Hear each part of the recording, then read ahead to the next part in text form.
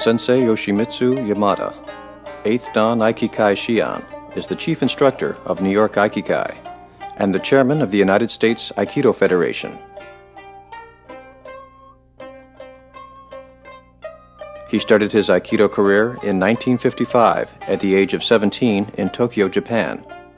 He was an uchideshi, live-in student, under the direct supervision of Morihei Ueshiba, the founder of Aikido.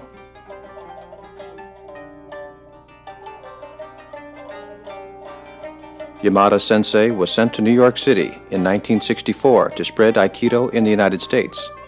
Over the next 30 years, he would gain international recognition as one of the most respected and influential Aikido teachers in the world.